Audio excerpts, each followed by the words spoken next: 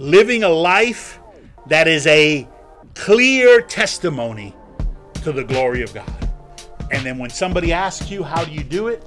You say, it's not me, but it's the hope of glory. It's Jesus in me. It's the relationship I have with the Holy God through Jesus Christ, His Son. And the Holy Spirit lives inside of me. Now people say, oh, I don't understand all that stuff. Just know that if you see something in me, it's not me. It's the God who lives in me.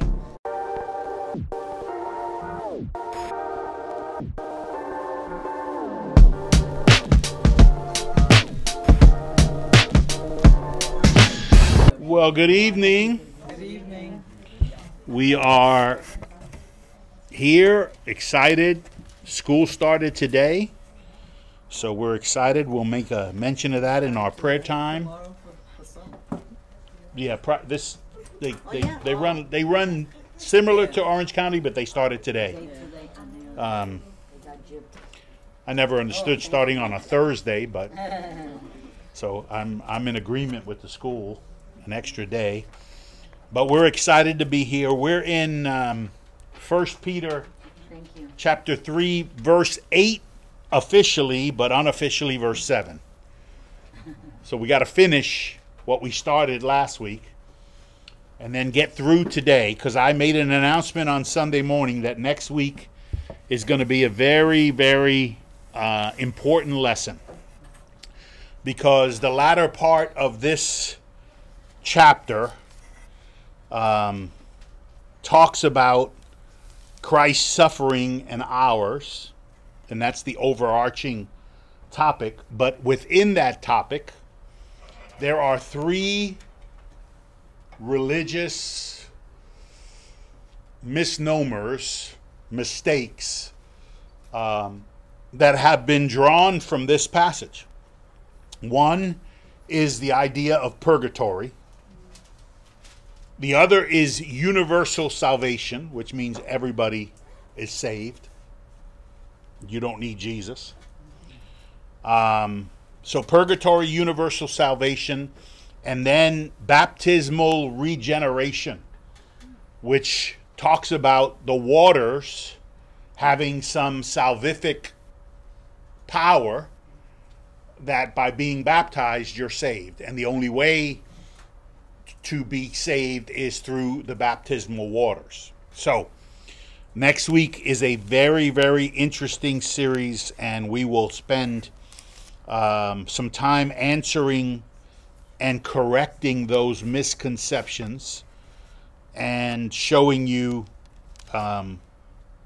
where they come from, showing you what it absolutely cannot mean, and then giving you some insight as to what it can mean or what it does mean.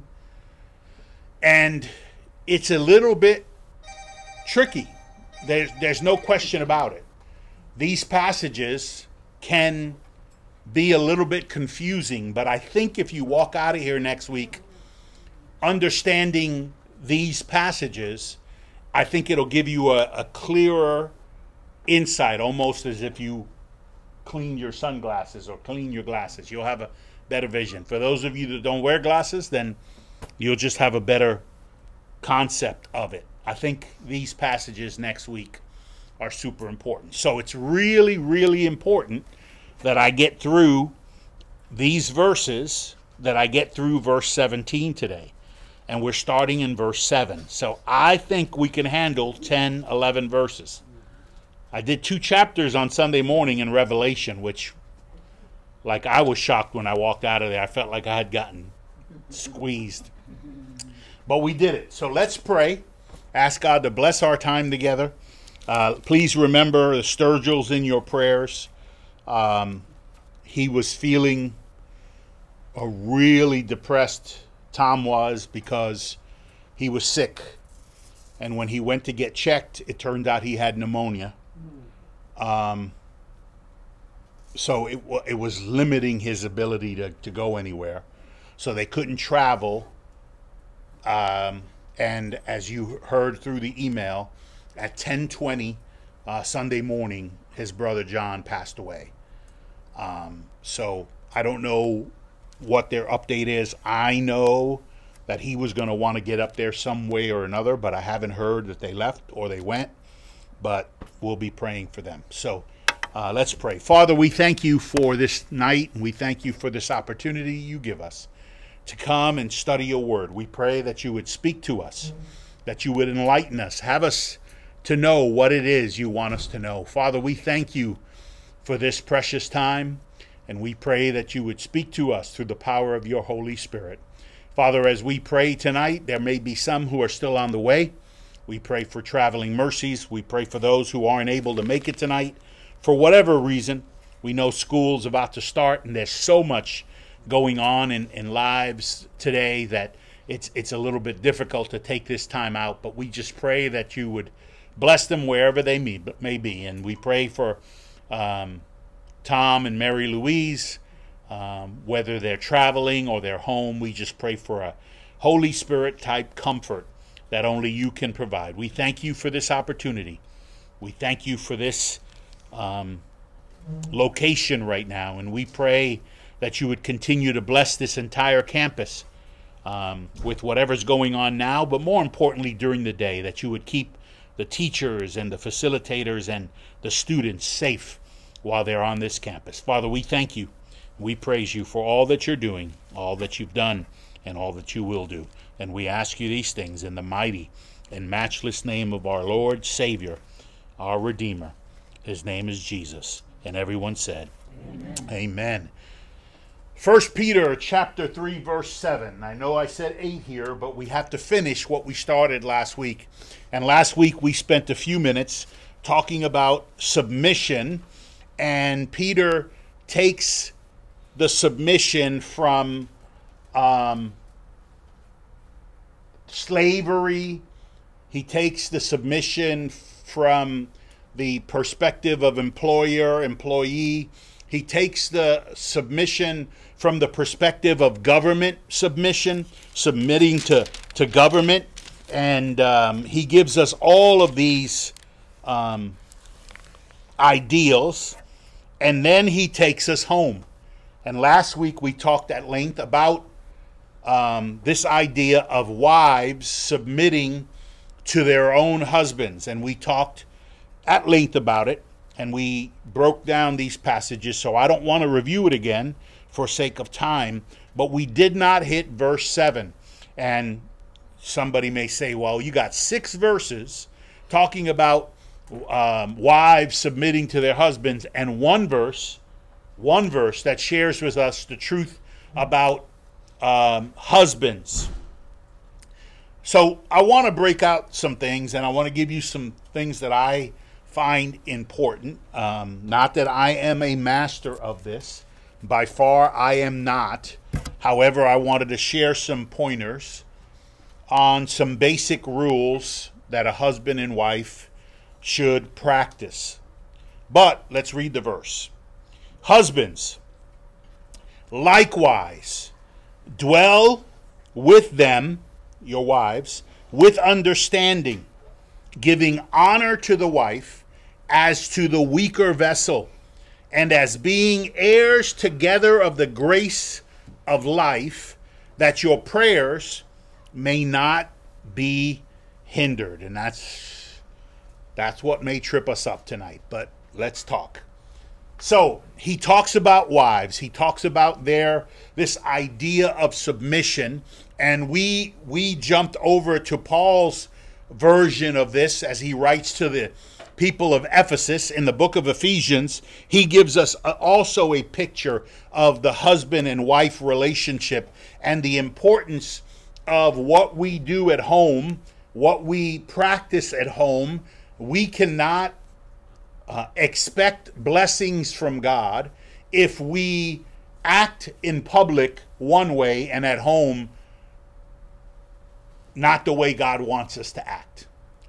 When we come home and we treat our children and treat our wives or our spouses disrespectfully, and because you're behind closed doors and nobody knows, and I've heard about many marriages over my lifetime that have lived like that. You would be surprised. They come to church, they carry the big Bibles, they dress the part, but when it comes down to it, they're living a life of a lie.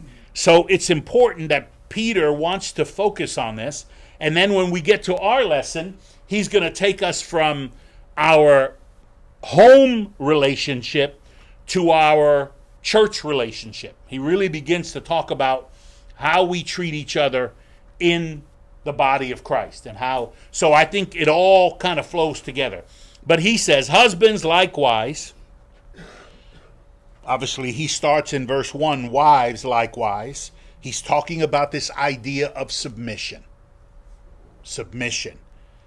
Husbands likewise, dwell with your wives with understanding. A good word here would be patience. Not because they're doing something wrong, but just don't be hot-headed, men. We don't have many men here, but I want to share with you. Don't be hot-headed. Deal with them with understanding, giving honor to your wife as to the weaker vessel. Now, I want to make a point here, because in the eyes of God, women are not weaker than men, spiritually speaking. Matter of fact, I would argue, knowing the women in my life and knowing my life's history and my ministry or wherever I've been, I would argue that women are spiritually stronger in many ways than men are. So when he says here weaker vessel, he's talking about physical ability only. And we obviously know that, obviously there are some women that could kick my butt.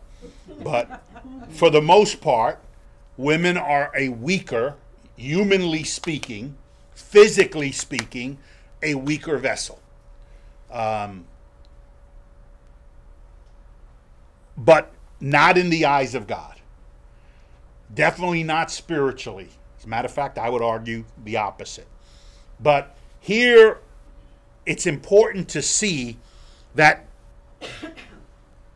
Peter is talking to the husbands to give them an understanding of their need to be a protector, to be someone who is going to look out for their wives. That this is the call that you have on your life, to be a protector, because they are physically a weaker vessel. As being heirs together, and this is where Peter really does, I like what he says here, as being heirs together of the grace of life. That you have a partner, that you are heirs together, not one greater than the other, not one with more value than the other. This is a partnership that should be well maintained and well respected and well. Have you ever seen a fluorescent light bulb explode? If you take it out of its thing and it has a gas inside, don't know how it all works, but I know it has a gas inside that causes the light to do that. And the gas, if you were to break that bulb, it would literally explode. It's one of the real dangerous things. If you've ever seen one of those things explode, you know what I'm talking about. Well, unity, especially in the body of Christ, is that sensitive.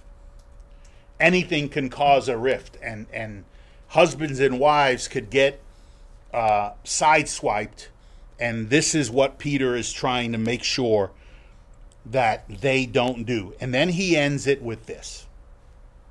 And I want to clarify what this means, because I feel super strongly about the end of this passage. It says, if you do this, in other words, it's great. Because if you don't, your prayers may be hindered. So I'm going to read the end of the verse. And being heirs together of the grace of life, that your prayers may not be hindered. So what is Peter saying to us? What does the Bible teach about that? Well, we should understand, that if you are operating even as believers. Now, let me finish this thought, because every time I say these things, I get looks, I get daggers. Not from this group. You guys love me, and I appreciate that. But I've taught this in the past, and people get really, you could see their hands grab, they get really frustrated by what I'm about to say. Because I'm here to tell you that if you are not living right, your prayers don't pass this room. Your prayers are hindered. The Bible says that if you go to the altar to pray and you have something against your brother, or know that your brother has something against you or your sister, don't waste your time at the altar. Go get it fixed. Because otherwise what you're doing at the altar is useless.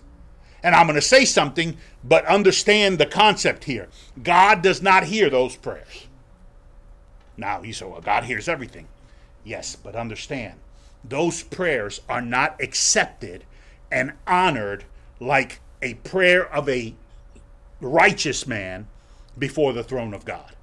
If you're living a life of sin and misery and treating your wife with no respect, the Bible tells me that your prayers are useless.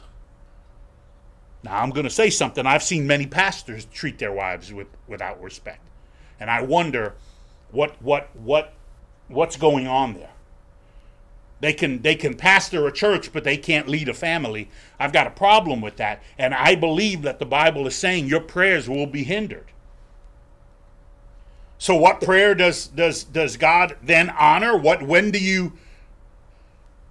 you open up the line? When does he begin to hear? When you say, God, forgive me. When you confess your sins. Now, when you talk about confession, people get very Catholic. I'm not talking about confessing to somebody else. We're not required, thankfully, to do that. But we are required. We are required to confess our sins before our Heavenly Father. And the moment you can pray and you pray and you pray and you pray and your prayers don't pass this ceiling and you pray, but then you recognize, oh, I've messed up. God, forgive me for what I've done. Okay, it then opens up a channel. Your prayers reach the throne room. God now honors your prayers. He receives your prayer. He listens to what you're saying. But let me tell you something. If you go back to behaving the way you were behaving, I believe that not only does he not listen to your prayers moving forward until you ask for forgiveness, he will then bring some, this is a topic people don't like hearing this. He will bring some chastisement. He will bring some punishment. He will make your life a little bit more difficult. I'm glad you guys are here on a Wednesday night, because I can't do this on a Sunday. Because people don't want to hear this. This is not Christianity 101 where everything's going to be good and everything's going to be solid. This requires us to live a life with standards. 24 hours a day, 7 days a week. You can't hide from God. I can't hide from God. And if you go home and treat your wife with respect, or you're preaching from a pulpit and you go home and you cuss at your wife, I've got a big problem with that. And I wonder how your ministry is being blessed by God if that's the way you're living your life. Because the Bible says to me, you have to do this that your prayers may not be hindered. Because let me let you in on a little secret. God does not hear the prayers of sinful people. Sinners, their prayers go unheard. Now, you say, God hears everything. Yes, yes, yes. But they don't reach the throne room. They don't reach its destination. Why? Because unless you repent and you receive Jesus as your Savior, your access to a holy God is cut off, because God cannot face or accept or wink at sin. That's what bothers me about some of these TV preachers that want to tell you everything's going to be okay, and they don't talk about sin and they don't talk about repentance. They just say, all you got to do is believe for it and it'll come. Let me tell you something. There's a lot of truth to that, but it comes with responsibility. Otherwise, God doesn't listen or hear your prayers. So all these people who say, you know, they say, let's pray, or let's pray before our meal because we always do it, but they're sinners. They're just blatant, you know, heathens. Their prayers don't mean anything.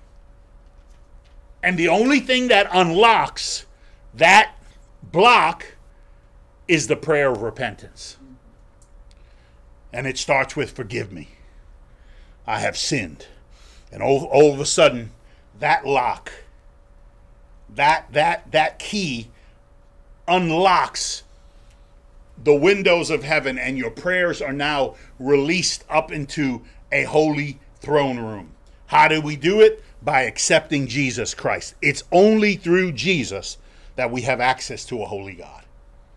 So sinners, you know, you get these artists, oh, I want to thank God. I want to thank God. He's my Savior. And, you know, their songs are horrific. Their movies are garbage, you know, and they're putting out all this garbage and nudity and all this stuff. And they stand before and they win this award. No, I want to thank God.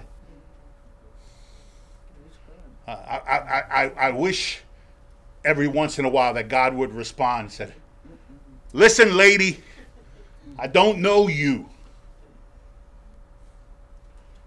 Now, please know my heart, but I want to take you to a different level of understanding. You can't go home and beat your wife and then act like everything's okay in the street and think you're a blood-bought child of God, because it doesn't go together.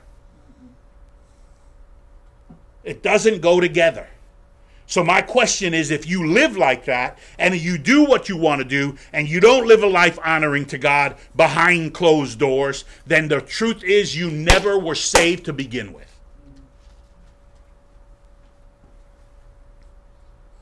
Because a true believer, not a member of the church, not a member of the choir, not a member of the band, or not a person who sings up on the altar, or not a person who collects the offering, or not a person who is a deacon. I don't care what their title is in the church. A true believer doesn't live like this. Because a true believer, the moment you do something, see, this is not in my notes, so we're in trouble here. I'm not good. I have to get through next week's lesson. Get to next week's lesson because I advertised it. A true believer, as soon as they do something wrong, you feel a heaviness.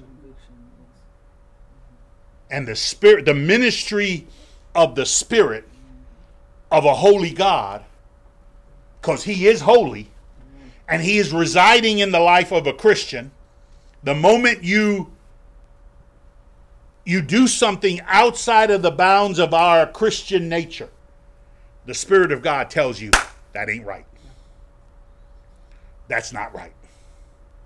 You got to fix that.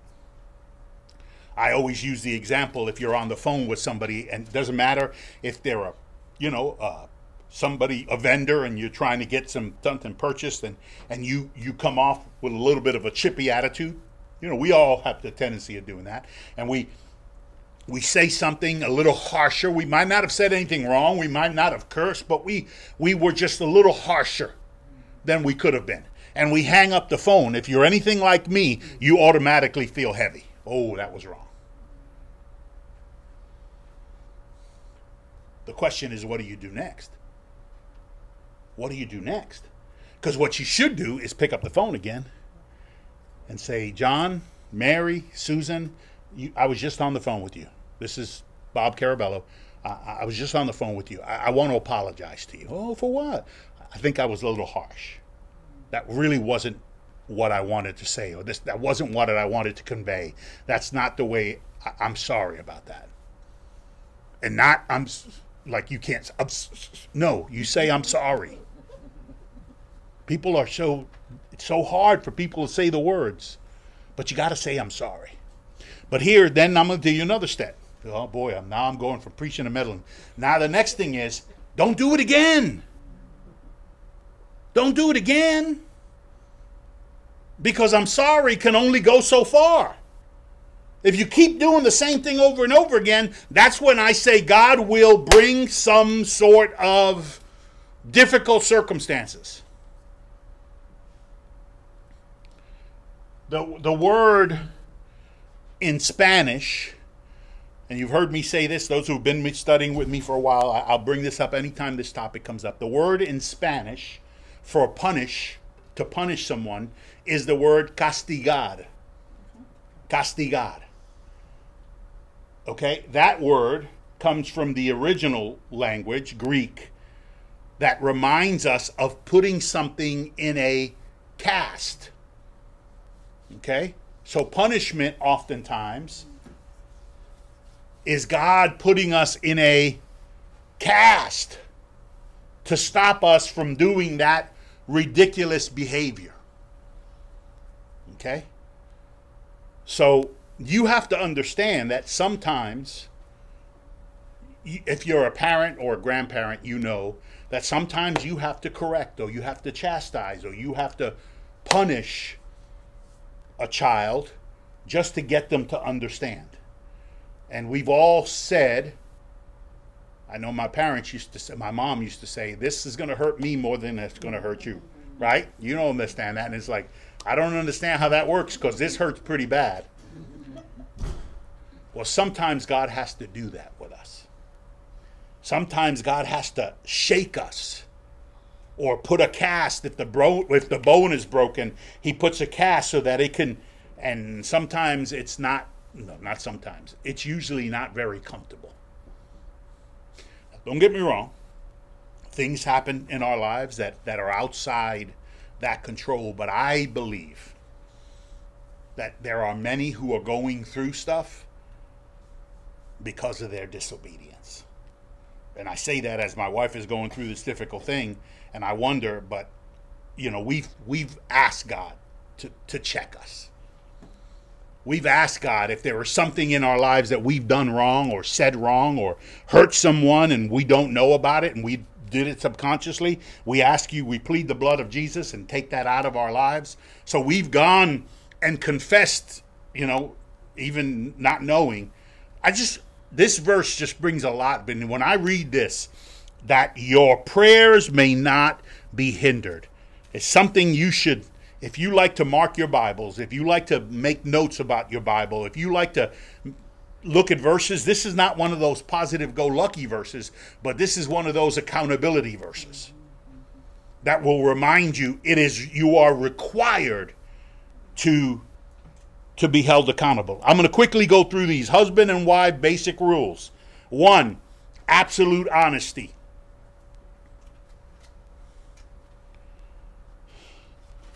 Absolute honesty. Which means even if you don't want to share something, you share it anyway. There should be no one or nothing that is kept from your relationship at home with your wife. Absolute honesty. Number 2, communication. Talk things out. Release the steam. Because if you don't release it, your pipes will bust. And it's never good when your pipes bust. You've heard it said, don't ever go to bed angry. Well, don't stay up 3 days either. You got to communicate. Some of those conversations aren't the most pleasant. Some of those conversations aren't comfortable. But if you look back over your life, you realize that it's those conversations that build you and made you stronger.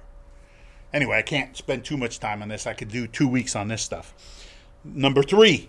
So 1, absolute honesty. Number 2, communication. Number 3, overlook minor faults. Stop being so nitpicky. Stop being so judgmental.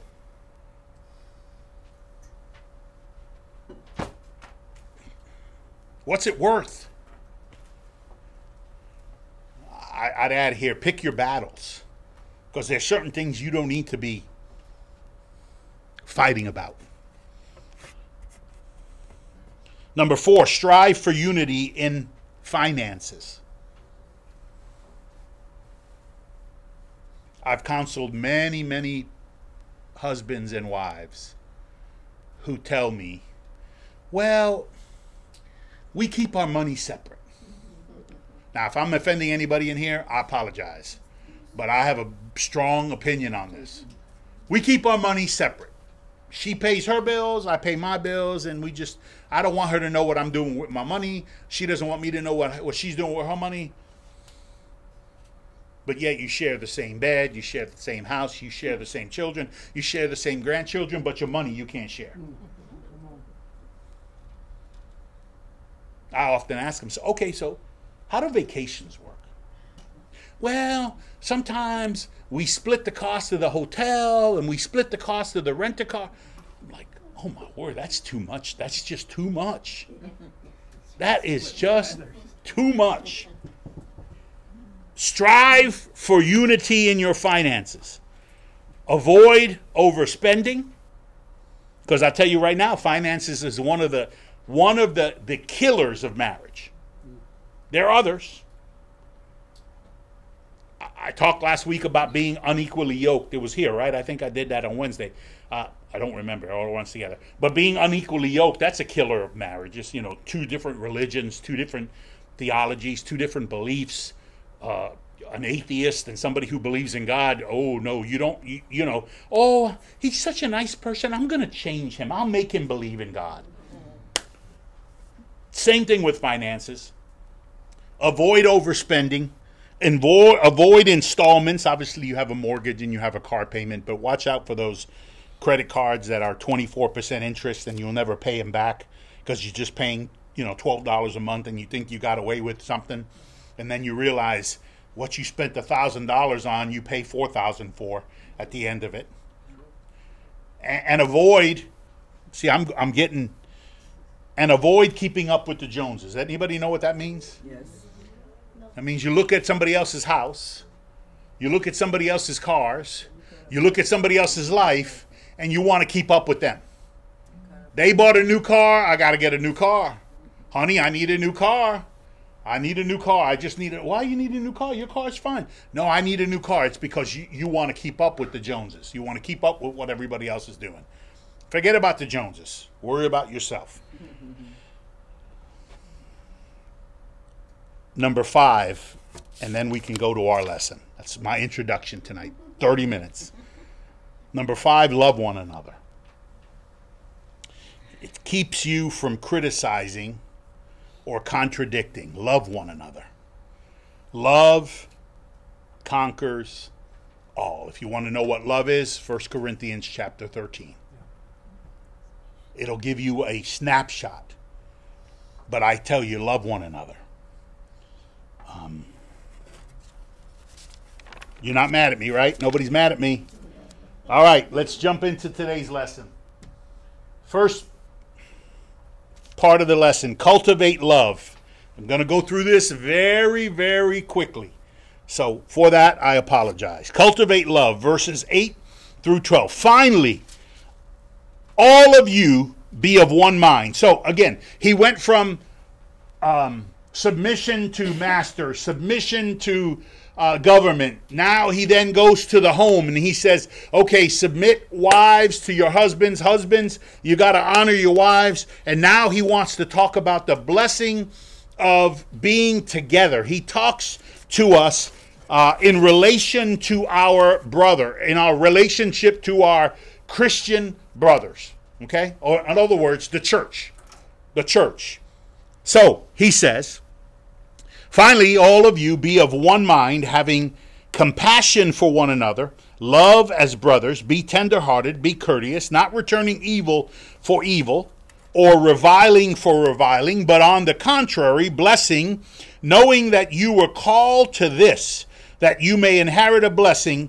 For he who would love life and see good days, let him refrain his tongue from evil, and his lips from speaking deceit. Let him turn away from evil and do good. Let him seek peace and pursue it. For the eyes of the Lord are on the righteous, and his ears are open to the prayers. But the face of the Lord is against those who do evil. You with me?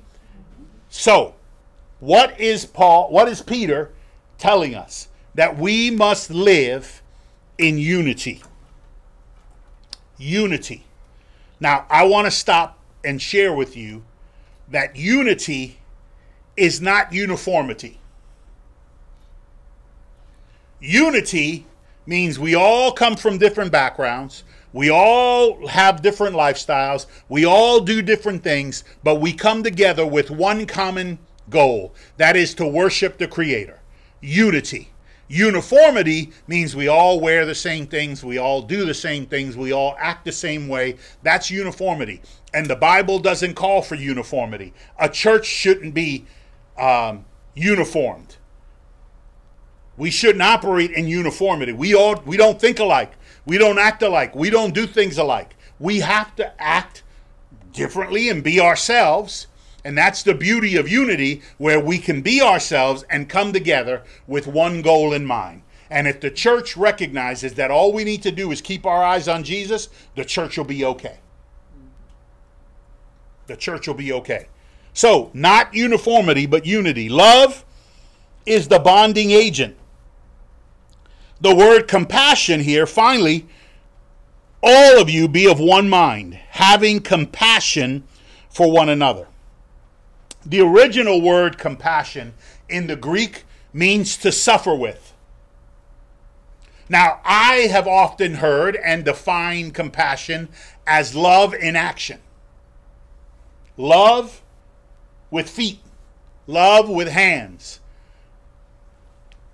Love in action, where you don't just say, I love you, you show people you love them. But the real meaning of compassion is to suffer with. If they're going through something, if they're having a hard time, if they're going through a difficult time, all you need to do is show compassion. Sit with them, be with them, give them a shoulder to cry on. Sometimes you don't need to say a word.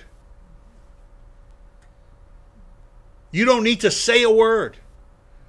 I remember how hurt my wife was. Oh boy. I remember how hurt my wife was when she miscarried our first child. And someone from the church tried to show compassion by saying, oh, I know exactly why you lost the child. Like, okay. So it's just, that's not compassion.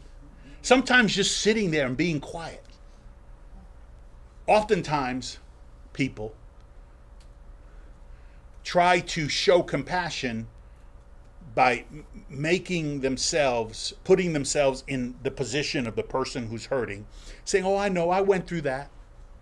I've gone through that. Oh, yeah, I know how you feel. No, you don't. Even if you went through the exact same thing, you don't know how I feel. I would avoid saying, I know how you feel. I would even avoid saying, I understand. Just say, hey, I'm here. I want to love on you. What do you need? What can I do for you? Don't insert yourself in it. Because you want to suffer with them and let them know you're there for them. Tender-hearted, it says, compassion for one another, love as brothers. Love as brothers. And by the way, we all know, sometimes we fight as brothers. We don't agree on everything. But one of the things my family knows about me, oh, I'm so sorry, I didn't put my phone on. One of the things my family knows about me, even if we don't always get along, our politics are different, our lives are different, but if my family needs me, I'll be there. Compassion, to suffer with. Tender-hearted means loving, means having a heart sensitive to the needs of others. Again, don't put yourself in the situation. I know exactly what you're going through. It happened to me. You know, if you've listened to the news lately, you know we have leaders who tend to do that. Tender-hearted, having a heart sensitive to the needs of others. And then he says, be courteous. Be courteous. Now you say, wow. This is exactly what I'm talking about, by the way. You say, wow, how does compassionate, love, tender-hearted, courteous. That means you put others first. That means you serve others. That means that you express prompt appreciation for kindness received. You put the desires and the needs and the wishes of someone else before yours. That's courtesy.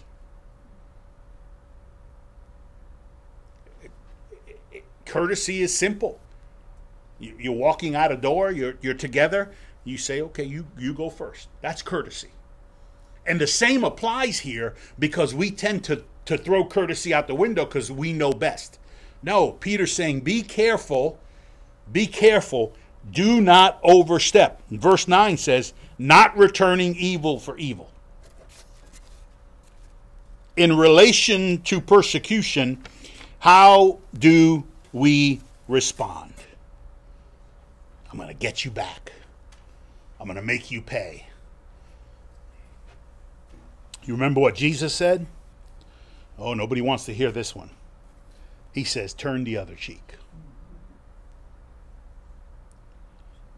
So here, Peter's saying, not returning evil for evil or reviling for reviling, but on the contrary, blessing, knowing that you were called to this.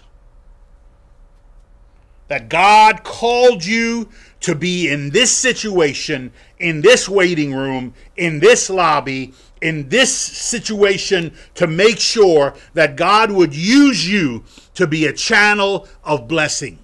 Why? So that you may inherit a blessing.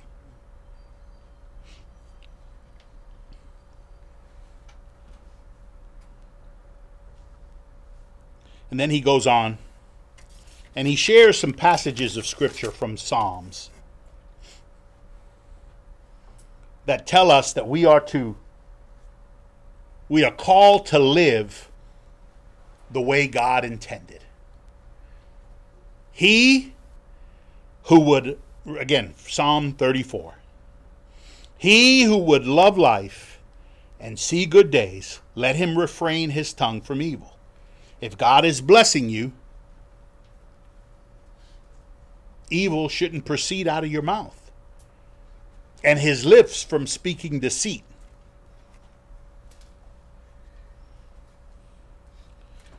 Let him turn away from evil and do good. Replace evil with good. Let him seek peace and pursue it. For the eyes of the Lord are on the righteous, and his ears are open to their prayers. You see what that says compared to what the other verse said? That your prayers may not be hindered. How are your prayers not hindered? By living a life of blessing. By being a blessing. For the eyes of the Lord are on the righteous, and his ears open to their prayers. But the face of the Lord is against those who do evil.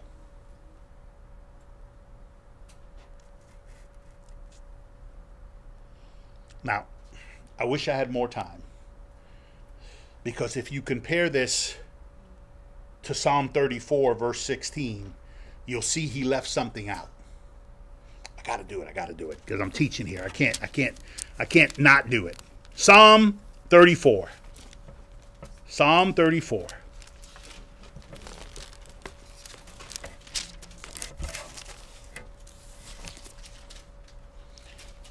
Psalm 34, verse 16 says, the face of the Lord is against those who do evil, right? To cut off the remembrance of them from the earth. Now, Peter doesn't bring that up. I guess he didn't want to be as harsh as the psalmist was. But he says, the face of the Lord is against those who do evil, to cut off the remembrance of them from the earth. Ooh, if that's not harsh. I wanted to share that with you because he left that out.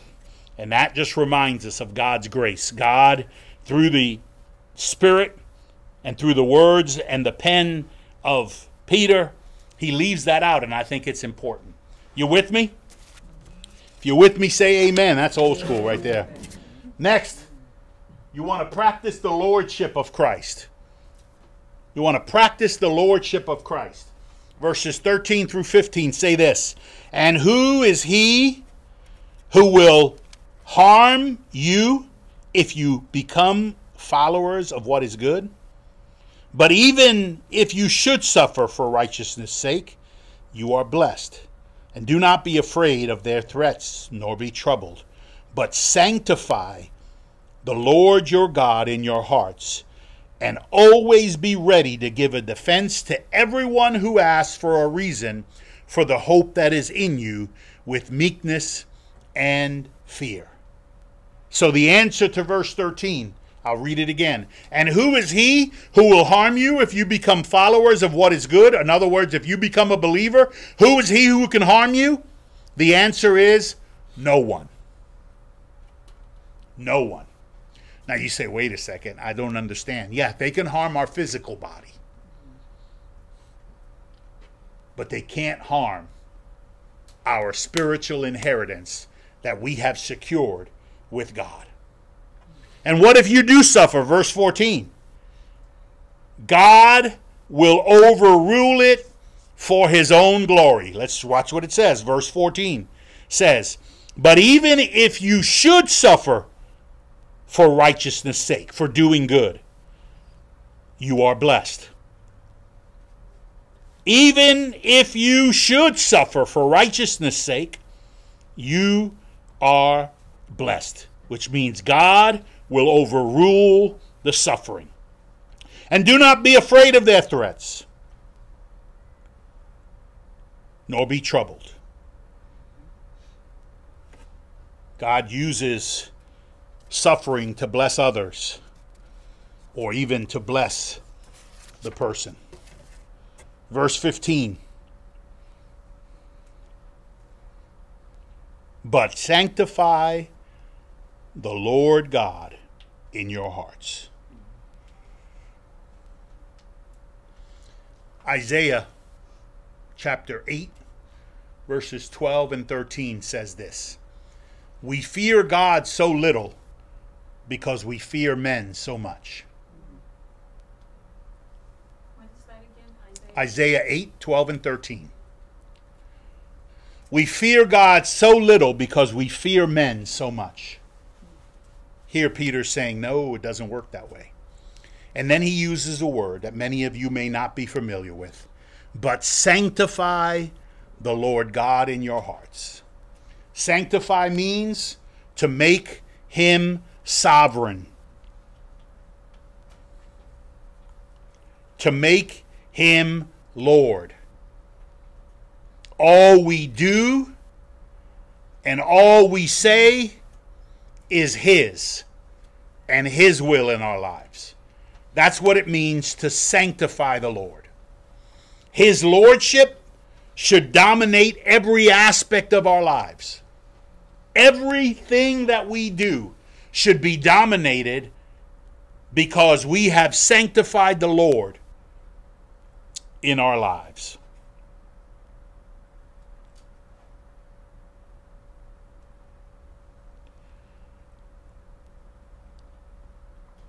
What does that mean? When we talk about every aspect of our lives, I wrote some things down. Our possessions, home, cars, it all belongs to him. Our occupation, what we do for a living. Our library. Now you say, what does that have to do? Well,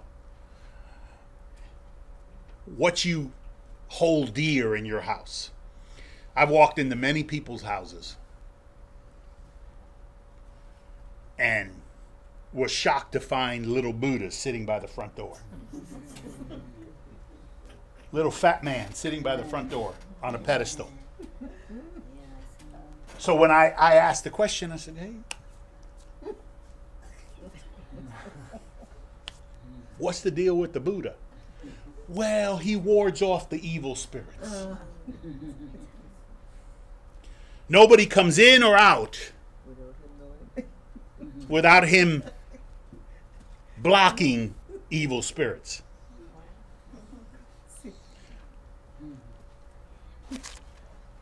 So I have to be, I'm a guest.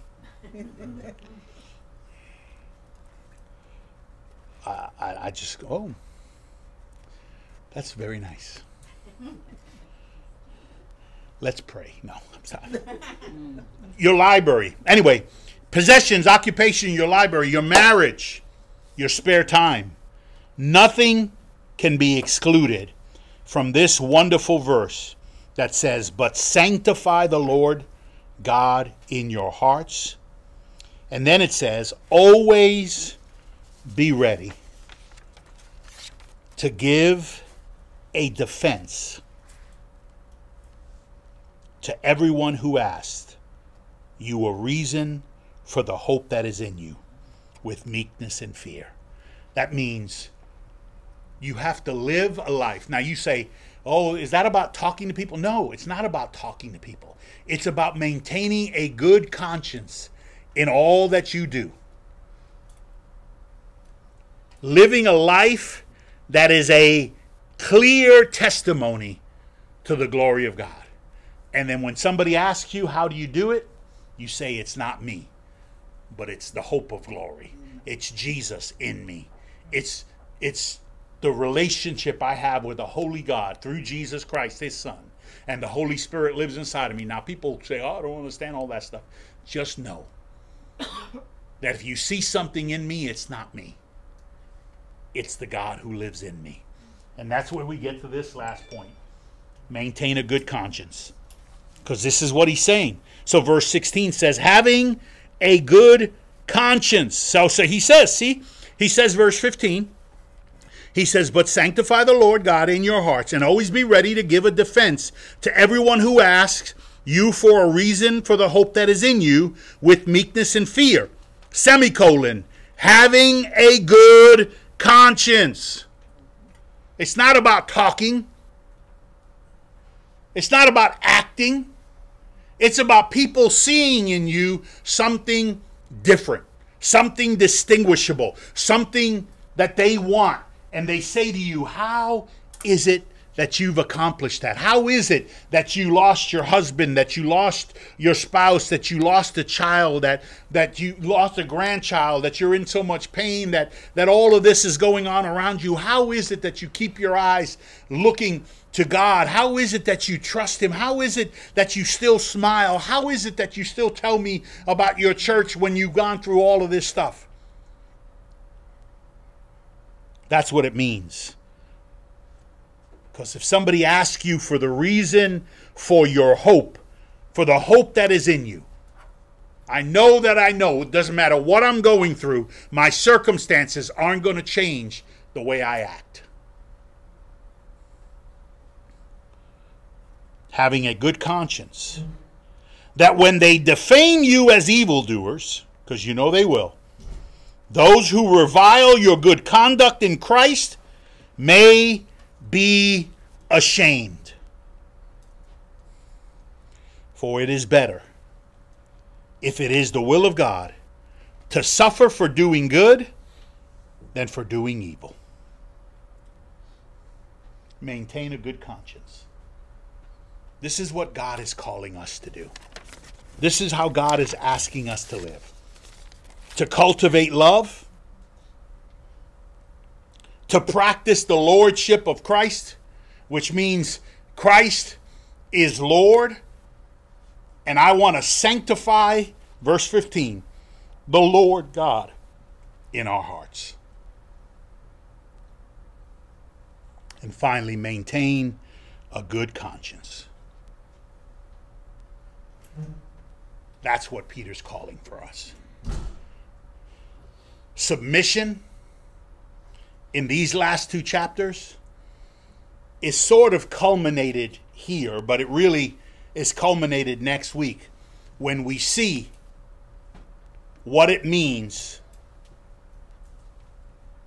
that Christ suffered for us, that he was beaten and spit upon and nailed to a cross, a crown of thorns jammed on his head and stripped naked.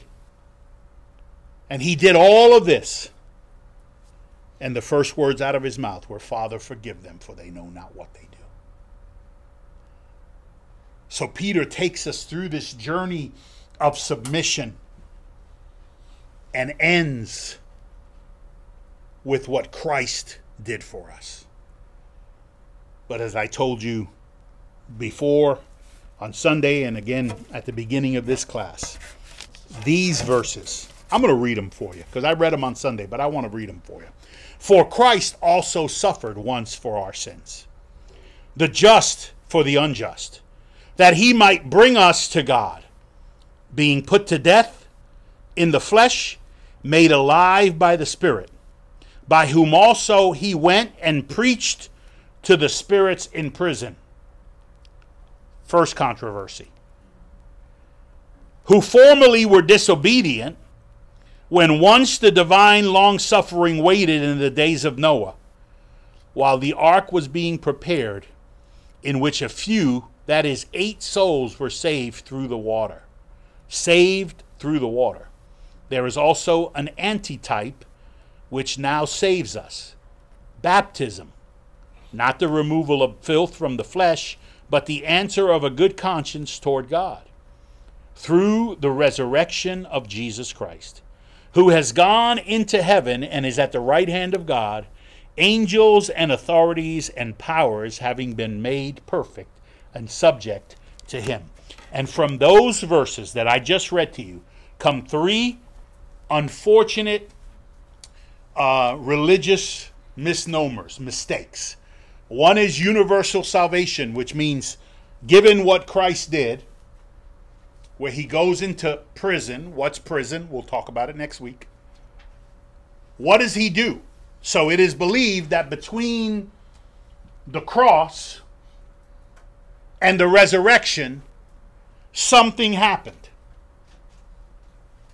If you read the Apostles' Creed, which is a man-made written version, and I grew up in a church where we read it every Sunday till I learned it, and I said, we got to stop this, because it says he descended to hell. Okay, so we're going to talk about this next week. I promise you, all the answers will be laid out. You may have more questions than answers, but what happened between the cross, his death, and the resurrection? Peter's describing something that happens where he goes down into the prison where the spirits are, and he preaches to them. So the second misnomer is this idea of a second chance, known as purgatory, which means if someone dies, that a loved one, because Jesus preached to the dead, a loved one can drop kick their loved one into heaven by their prayers. It comes right out of this. Because if he went and preached to the dead, who were the dead? We'll talk about it. And then finally, this idea of water, being saved through the water. And now we have an antitype, which is known as baptism. So they have created this idea of baptismal regeneration, which means the waters have salvific properties. And it's the water that saves. Not what Christ did, but the water that saves. Because Peter said that through the water, they were saved. Read it on your own. Google whatever you want to Google. And I will bring you what I believe an extensive look at just these few verses. It's not a lot of verses, but there's a lot in there that I want to make sure you walk out of here going, oh, okay, Now I got it. Not to say maybe you didn't even read these verses, didn't even know these verses existed. I'm telling you, 3 major falsehoods come right out of there. Universal salvation, baptismal regeneration, purgatory, double. But I want to explain to you what the truth is. And I believe this truth can set you free. Let's pray. Father, we thank you for this time that you've given us, for this opportunity that we have to study your word.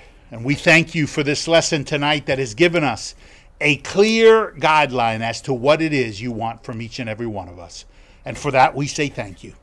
Father, we thank you because you've given us the example through Jesus Christ that we are to walk in a solid relationship with you through the work of Jesus Christ. That we are to live with a good conscience. That we are to love, to have compassion, to treat people like our brothers and sisters. Tender-hearted. Not repaying evil for evil or reviling for reviling, but loving. Because you have shown us by sending your Son, our Savior, to die on the cross. So painful for you that you turned around. And Jesus cried out, my God, why hast thou forsaken me? But he was becoming sin for me. And Peter goes on to explain it, and we pray that you will fill this room with people who need to hear this message from the pages of your scripture and walk out of here with a clear understanding as to what it is exactly that Jesus did for us. Father, we thank you. We praise you.